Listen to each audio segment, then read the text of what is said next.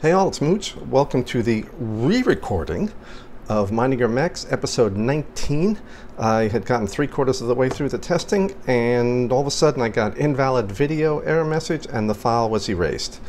Oh joy. I'm not going to repeat the gold-plated contact testing because I've done the arcing testing on these and I don't want that to affect the voltage drop. But I'll let you know what the results were.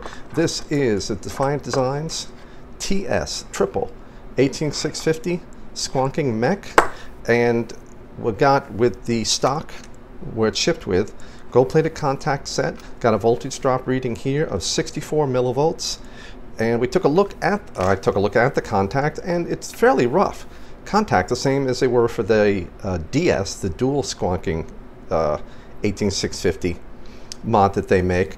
So there's opportunity there with that contact sanded smooth, like I did for the DS, to improve its performance. But right now, the DS was 95 millivolts.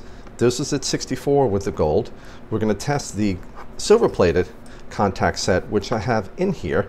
As a reference, the Purge Slam Piece side-firing mech in brass was about 73 millivolts, so this is doing a little bit better than that, but not anything noticeable. And the best performing mods so far were the copper broadside mods Admiral and broadside, which are in 25 to 30 millivolts, which are measured here. So it's the usual setup. 30 amps being drawn by this electronic load from a 60 amp power supply above it at 3.5 volts. We read the voltage drop off here by monitoring the atomizer, and we'd send that 30 amps through the atomizer, through the mech, through these solid aluminum slugs, and back out. Then I subtract the effect later for the table that I'll show you, subtract the effect of the atomizer and the slugs, and you're left with the voltage drop just of the mech. But for the voltage drop measurements I'm talking about now, it's the readings that we get here. The 95 millivolts for the gold-plated contact for the DS, 64 millivolts for this one. It was 64 millivolts for the silver-plated contacts that were smoother in the DS, and also about 64 millivolts when I sanded the gold-plated contacts for the DS smooth. But since we're already starting at 64 here with the rough gold-plated contact, I'm hoping the performance will be even better once I sand it smooth. And hopefully that made sense. All right, let's get this set up for the gold-plated test. Excuse me, silver-plated test.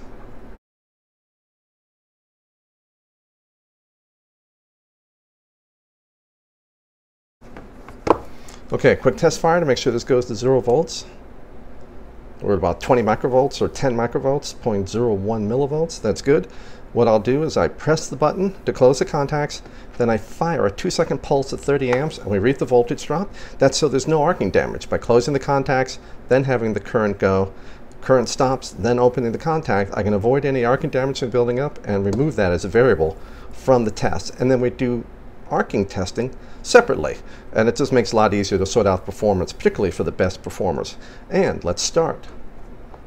Firing a pulse. 67. 67.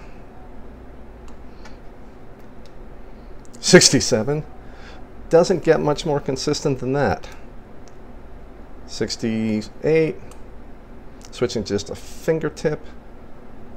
67, let's try it up like this. Actually, there we go. It can be hard when it's tethered to a cable. That wasn't pressing hard at all. This is a really good way, as I was doing.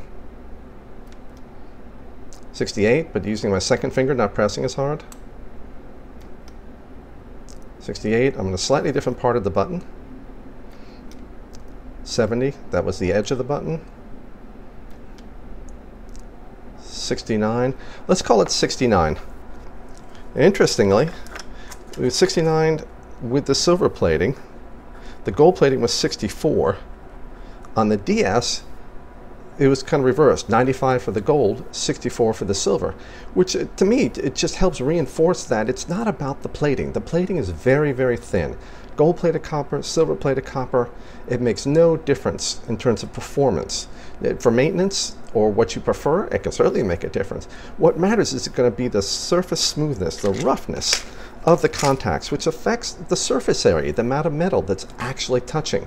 If you have two little tiny high points, that's it. If you got millions of little high points, from a fairly smooth surface, now I've got much lower resistance because I have a lot more surface area touching. And let's get this set up for the arcing test, and then we'll take a look at the contacts for the gold and for the silver.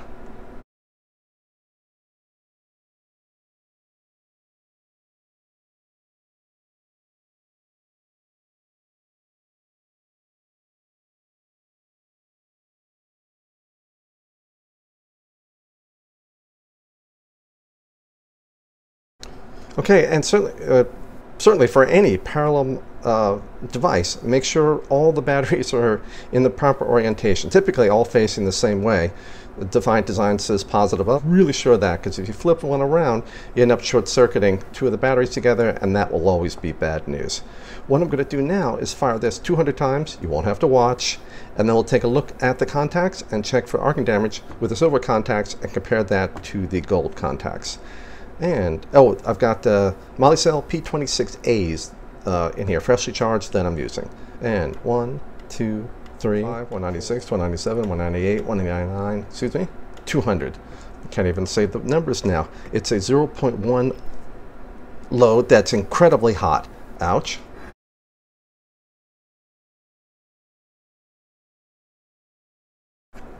Now what I have to do is get the contacts out of here. You might notice that this is the silver bushing that's here. Excuse me, gold bushing that's here, and it's supposed to be the silver one. I seem to be cursed when it comes to these bushings. On the DS, I tried getting it out to make the switch from gold to silver, and I didn't know it was reverse threaded, so I just went, oh, I can't get it out. Can't get it out. Okay. Defiant Designs let me know that it is reverse threaded, so I wanted to make the conversion to this in the video that got deleted. So I started, backing it out, got a quarter turn, and started to seize. I'm like, okay, let me try a couple times. I thought, well, maybe it's just a burr. So I went further, had a right size, nice big screwdriver and everything, but it caught up and the aluminum galled and started to smear, and it completely seized up. I cannot get this out. But to me, that just means it's an incredibly low resistance connection, so I'm not worried about it at all for the testing, but it is the gold bushing that's in there now and not the silver one. And I'm going to start removing all the screws and get the contacts out. Okay, pieces out. There's the screw that the button presses down against the bar. It presses against this point here. And I will take a look now, and I'll put up a macro photograph for you, and I'll take a look at the screw. I actually have a hard time trying to find where the contact point is. It's just tiny little bits of little evidence of contact points. Very, very little damage there. Maybe touching it more points across the face. And the bar here, I see 2 points of contact, maybe 3, that are next to each other. I'm checking here now. Okay, yeah, I'm seeing a couple of points.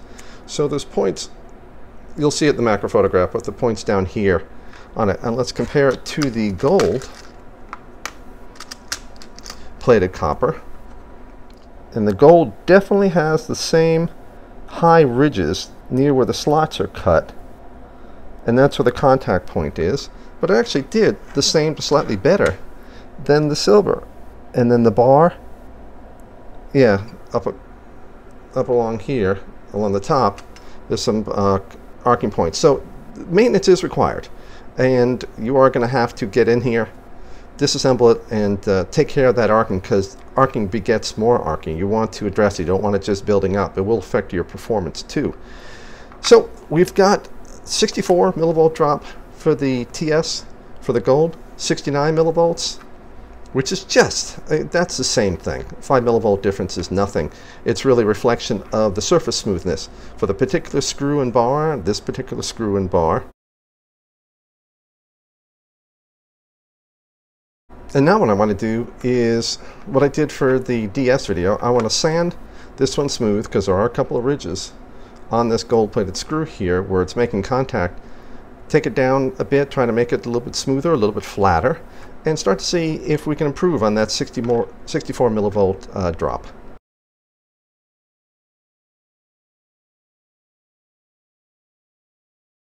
Okay, these are the parts that I've sanded down. The 3 points here on both sides for the bar for the positive part of the battery. This is the part that gets pushed up and down, that this contact sits in, that touches this. So I wanted this and this in case there are any burrs smoothened out. The 3 contacts that touch the negative part of the battery, flatten those out. And then the three screws that go in here that touch the top of the battery, I also wanted the high points taken down on those. So all I had was a 220 grit sandpaper, and then finished off with a little bit of burnishing with a Scotch-Brite pad, then cleaned with alcohol.